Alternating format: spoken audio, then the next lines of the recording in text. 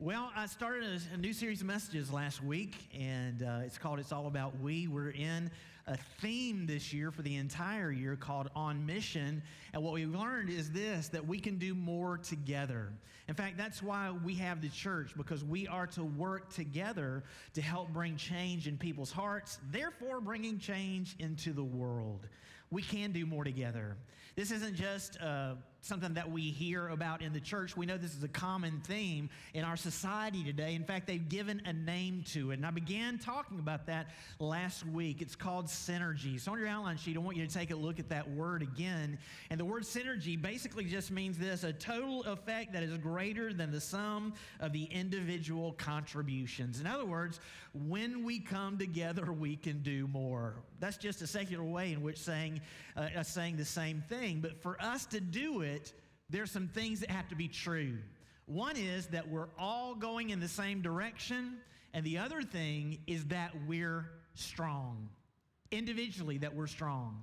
In fact, when we're strong in our belief, when we're strong in our passions, we begin to come together and begin to make a difference in this world. It's called momentum. Don't you love momentum, right? I mean, we look on the field, in the football field, and of course, University of Alabama usually has it over most opponents, right? You don't care. Some of you love other people, and you say, yeah, I remember that. They got killed in the end. And what happens is we lose momentum. Some people look at people and say, hey, man, they're great. They do this every week. But when it comes to the end, if you lose momentum, you lose, right? You lose. And what causes us to lose it? It's because we get our mind and our attention off of things where they should be. Our attitude begins to change. And that's what I talked to you about last week, and I want to continue doing that today. I shared with you a couple of attitudes that we're supposed to have, and we're going to move through a couple of more today. On your outline sheet, there are like 8, and we won't make it through all of that, so there's hope for you, all right? So as we go through it, don't think that we're going to be here all day long doing that. It is about attitude. Look at the definition of the word attitude on your sheet once again. It says this, it's a manner, disposition, feeling, or orientation, especially of the mind. That what we think changes our attitude. And this is what we know is that for believers, Satan doesn't want us to have a good attitude. Voltaire made this statement. He said, the most important decision you can make each day is to choose to have a good attitude. Isn't that a great statement? That we are to choose to have a good attitude. We are to choose that within our mind. But Satan doesn't want us to have that good attitude. So he allows experiences to come into our lives that cause us to be distracted. Last Sunday on the way to church, Jennifer and I had one of those experiences because we drove two cars, separate cars. We normally don't do that. And we did that because Jennifer was going to stay here and get ready for VBS and do some preparation. Well, on the way to church, left a few minutes earlier. On the way to church, I was about 5 or 10 minutes away, and then I get a phone call, and Jennifer says, I'm in a parking lot on this side of the road. Something's wrong with the car. I've got a flat tire. And immediately, I got out of my car, got on my knees, and I said, thank you, God, for the opportunity to bless my wife today, right? No way. I mean, you're in a hurry, you're wanting to go do this, you want to do whatever, and all of a sudden it's like, oh man, I needed to get to church at this time, and there's this frustration. But what are we supposed to do to still have the good attitude? Of course, God brought my attention to the sermon title for the day, and immediately it caused me to remember, you know what? I do have an opportunity to bless my wife today. I do have a time that I can do this to help her out in a time of struggle. And that's the way it's supposed to be for us. We're to have that same attitude all the time. So the question is, do we have that? And we hear the statement that people have, what's up with the attitude? You heard people say that before. Some people may have said that to you before. People have said that to me before because it's not the good attitude. It's something negative that's going on. But people really should be able to say that same statement to us in a positive way. Hey man, what's up with the attitude that you have?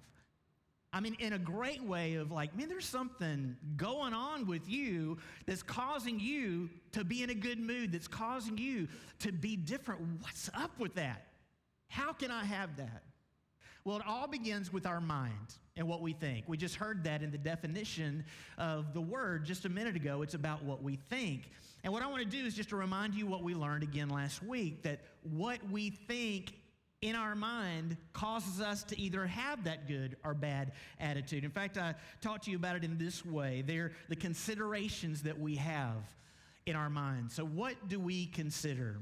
What are we supposed to be thinking about?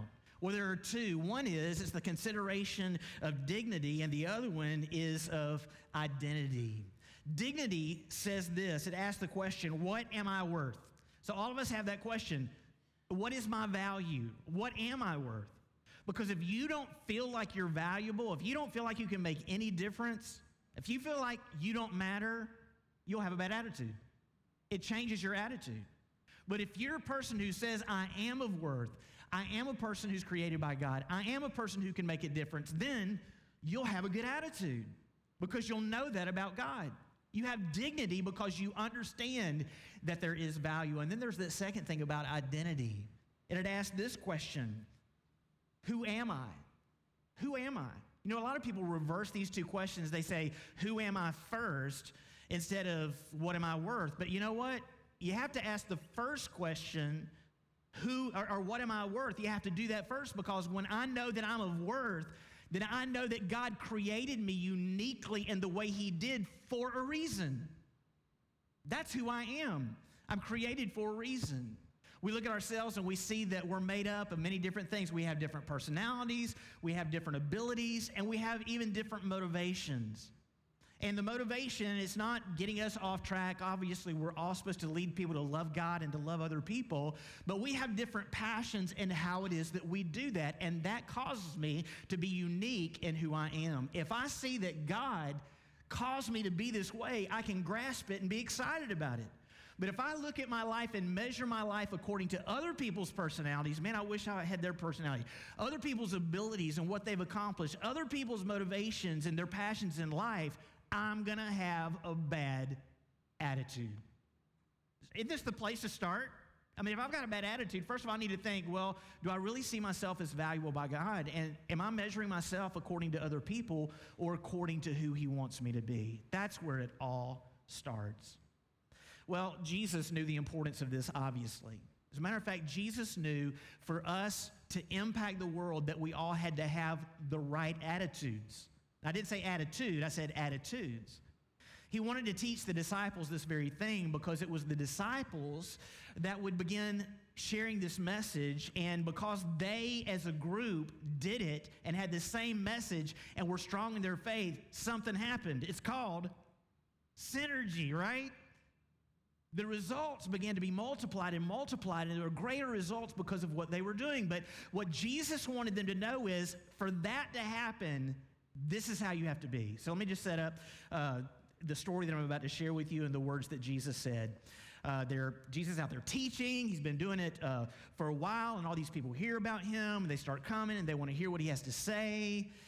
So here they come. Jesus sees them, so He decides, you know what? I need a break. So He goes up on the side of the mountain, and the disciples follow Him up on the side of the mountain. So get that picture. There's all these people down in the valley, down below the mountain, and here are the disciples, and Jesus is up there, and they're above all these people. Well, Jesus uses this as a teaching moment to help them understand what they're supposed to do and who they're supposed to be. Basically, it was a visual. Hey, guys, all these people, they're coming here for a lot of different reasons. Some of them just want things from me to make their life better. It has nothing to do with God or anything else. They're coming here for all different reasons. Hey, these are the people that you were sent to reach, the people of the world. That's basically the theme and understanding of just seeing them about who they were supposed to be. So what does He do? He basically says, to do it, these are the attitudes you have to have. He called them the B attitudes. And I want to read them to you again once again this week. It said this, Matthew chapter 5, verse 3. He said, "Blessed are the poor in spirit, for theirs is the kingdom of heaven. Blessed are those who mourn, for they will be comforted. Blessed are the meek, for they will inherit the earth.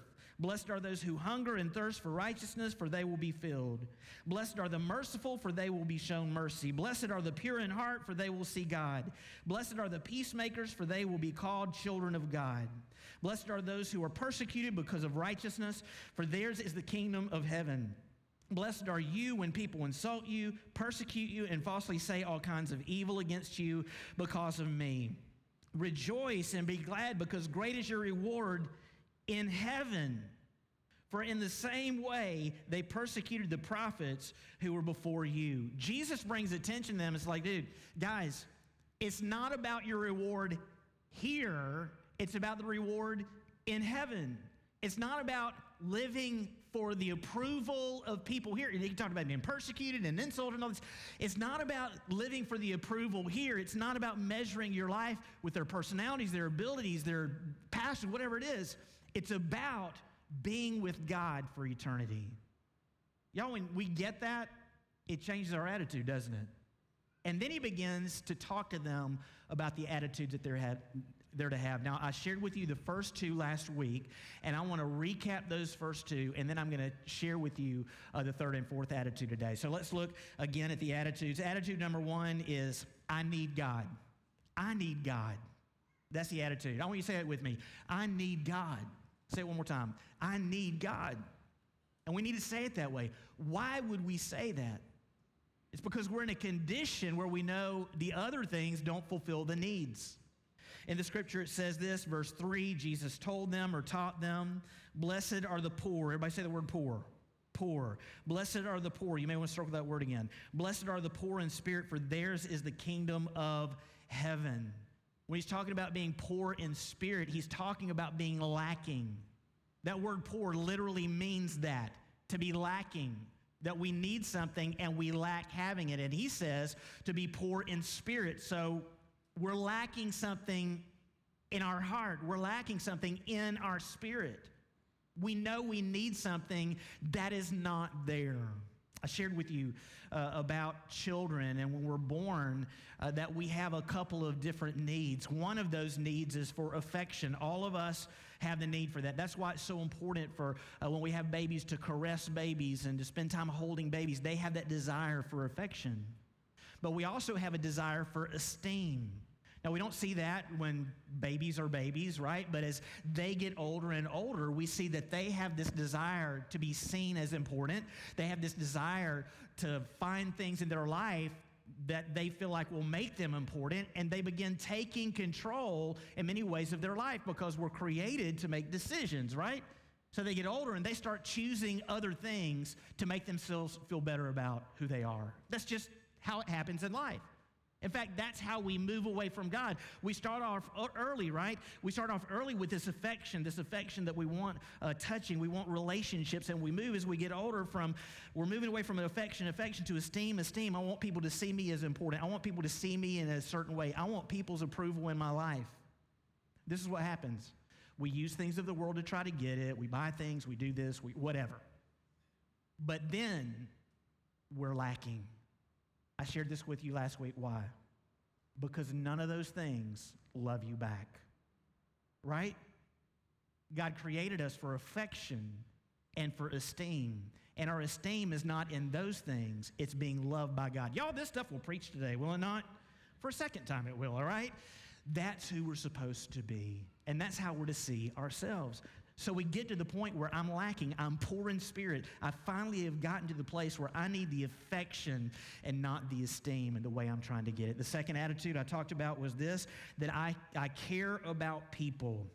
That I care about people. It's our caring that brings change into the world. I read another statement by Marian Wright Edelman, and she said this. She wrote this. You really can change the world if you care enough.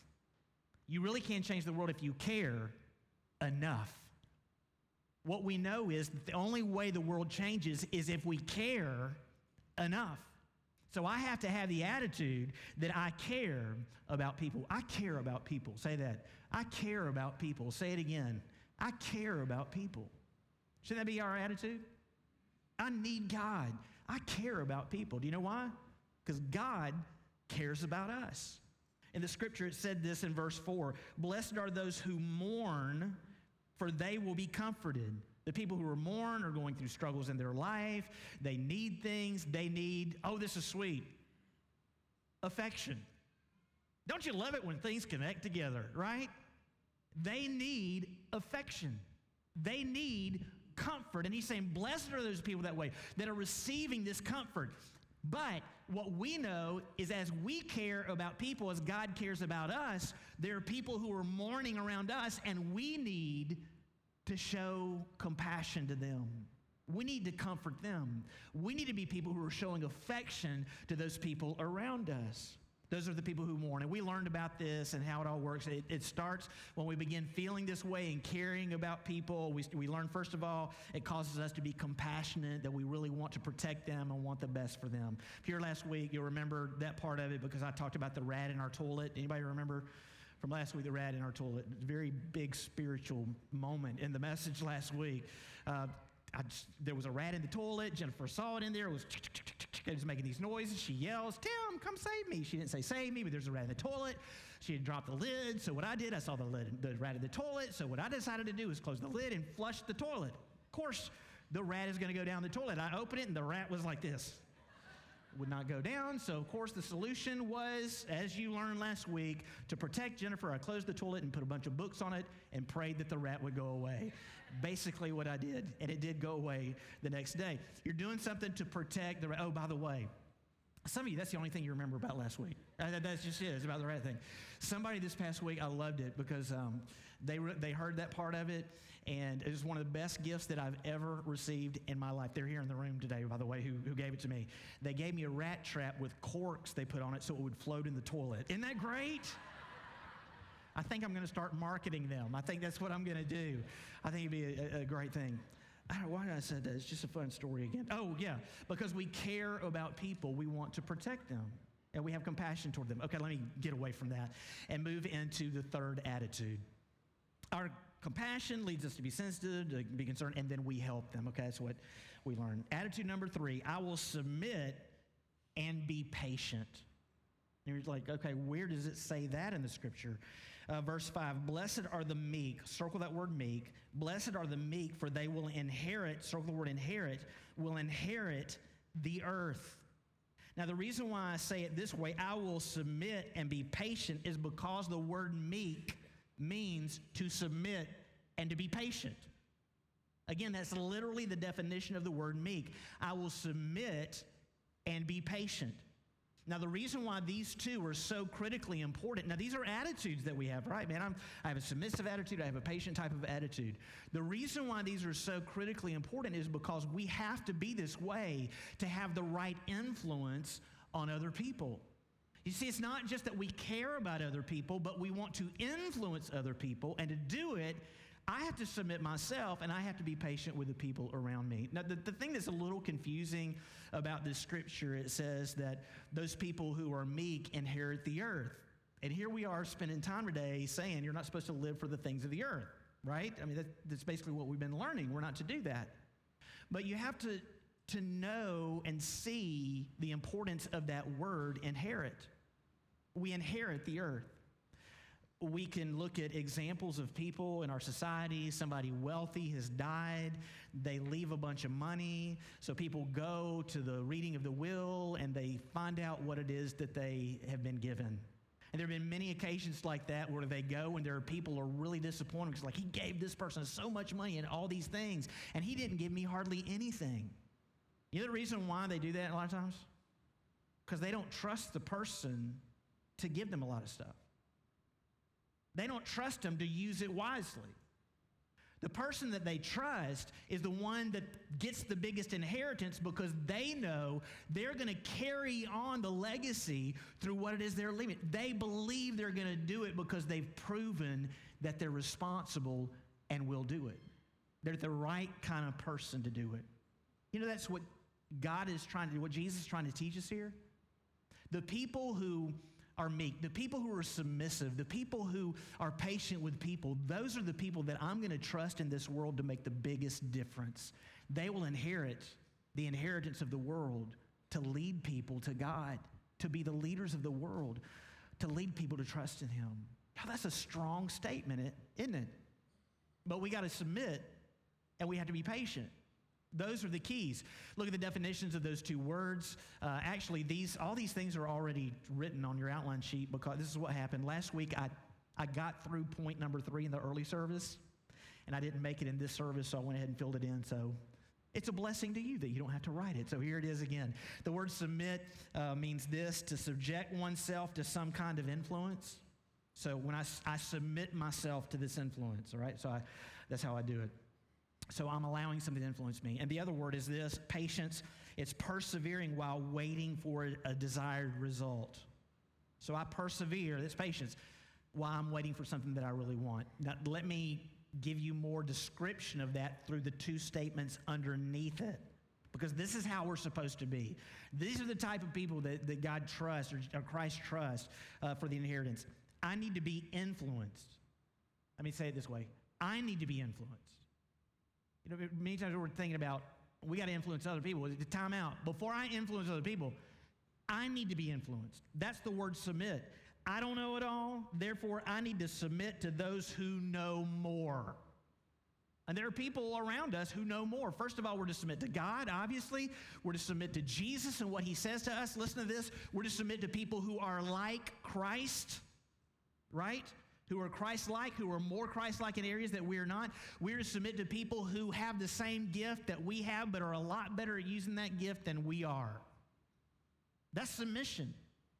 Instead, people in their pride say, I know it all, I don't need anything, or whatever. God doesn't trust us to lead or encourage people in that way. We have to submit to be influenced. And then there's the other one, I need to influence. Okay, first of all, I need to be influenced, and now I need to influence. And here's how you influence. It's through your patience. When I patiently wait on the right time for others, I reveal that I care about who they are and what they need to succeed. It's not about them doing things in my timing, because if I do that, I'm saying it's about me and what I want, instead of being willing to wait so that they can get what they need. It's success. So when you look at your life and you say, man, I really don't submit, I never listen to people, I never do anything, it's an attitude problem. The other thing is, if I'm constantly getting impatient with people, we are not the type of people and character that God can use to bring change in the world. All right, number 4, this will be the last one. I am weak when I am wrong. I am weak when I am wrong. Say that with me. I am weak when I am wrong. That needs to be our attitude. I understand this about myself, that I am weak when I am wrong. Now remember, as we went back again to the introduction of the message, when I talked to you about synergy, it had to do with two things: direction and strength. And I am weak. I don't have the ability to influence the right way when I am wrong. I am weak because I'm not living the way I should be in certain areas of my life. So I need to have the attitude that I will change. It's all about being made right. Look at what Jesus said, verse 6. Blessed are those who hunger and thirst for righteousness. Circle the word right in the word righteousness. Those who hunger and thirst for righteousness, for they will be filled. We need to do the right things for the good of others. It's easy for us to do the wrong things. Jennifer, really, I appreciate this so much that she said this to me. It's been, 3 months ago now, something like that. But there's something that I'd been doing really in the house. It was very selfish. Of course, I didn't think of it that way. It's just whatever. Because I'm never wrong, okay? I really do well on the previous attitude, obviously, okay? But no, there are things that I was doing. And there's something that happened to us. We've been in the place that we live now maybe 3 years. All of our kids got married. They moved out, so we moved into a condo so they wouldn't move back in with us, right? I've talked to you about that before. So anyway, now it's awesome being in a condo because there's no yard work, and I had the responsibility of the yard work. So now I don't have any responsibility because Jennifer did most of this stuff inside. Well, for some reason, she doesn't agree with this.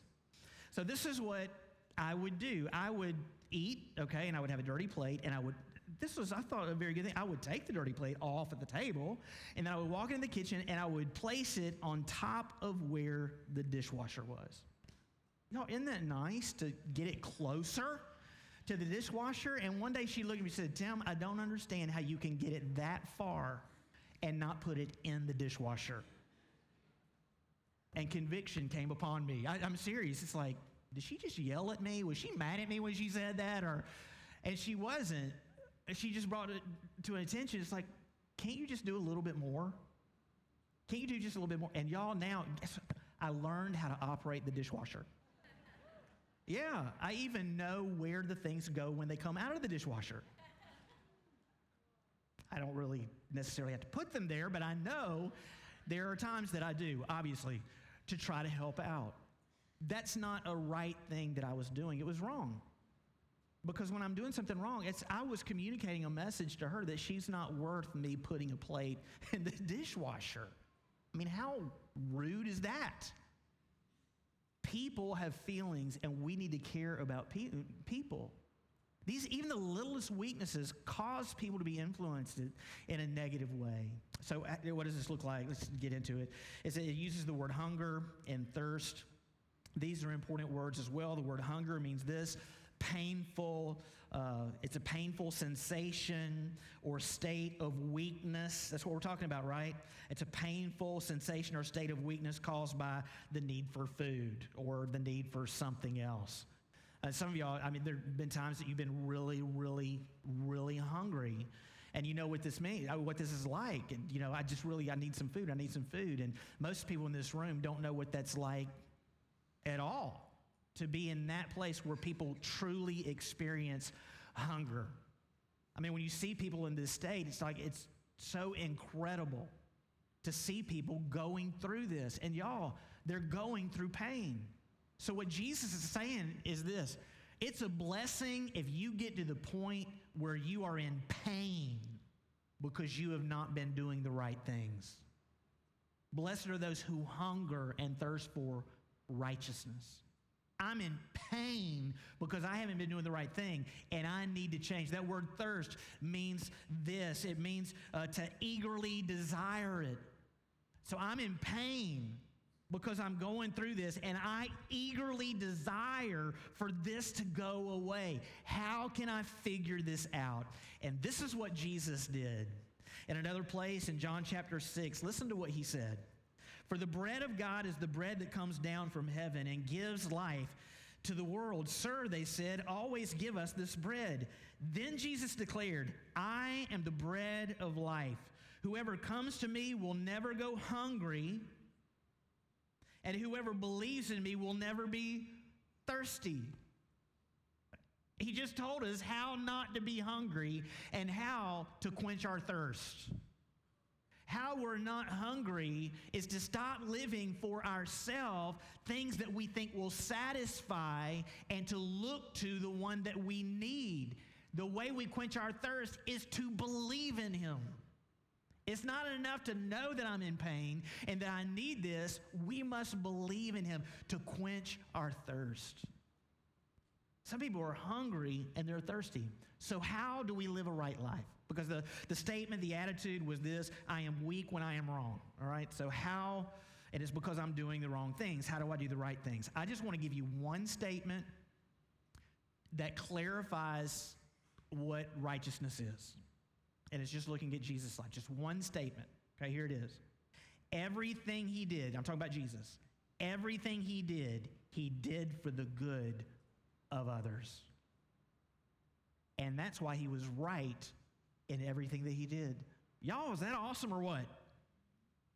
I mean, let's just bring it down to where it is. Everything he did for the good of others. So if I say this, am I saying what I'm saying for the good of others?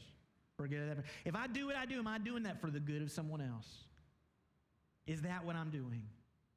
Well, if we have been wrong and weak, we need to be taking instruction into our minds. Why? Because our mind is what controls our attitude. We learned that from the definition of attitude. We need to begin taking things into our mind that lead us to change. And that's these last three statements, and we'll be done, okay?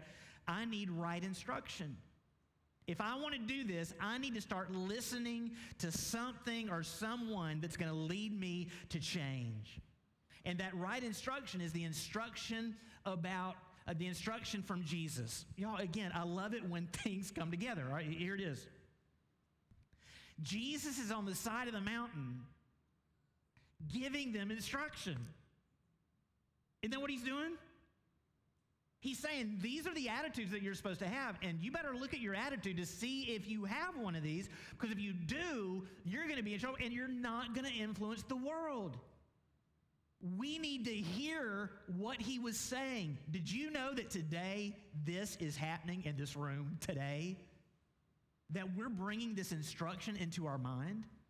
But the next thing that we need to do is this. We have to have the right thoughts about it. I need to be thinking about it. Not only am I listening to it and reading it, but I need to think about what it is that I have just read and heard. And when I say that, I use the word I because I need to think about how it affects me. I need to think about how I am related to my attitude because this is personal. I don't need to be worried about the person sitting next to me or somebody. It starts with me. What is my attitude? And when we have the right attitude, it leads to the right action. That's the last statement. It leads to the right action. Do you know why? Here's why. Because you have learned that everything that Jesus does, he does for good. You begin thinking about that, and our thoughts cause us to form beliefs that this is true. You know, I've been lacking because I haven't been living that way, because I haven't been doing everything for the good of people. I've been doing things for the good of myself. And you know what? It's caused me pain. And I am thirsty for something different. I am thirsty for something different. And because my life and my heart has changed, I will do what I do for the good of others. It's all about your attitude. So what's your attitude?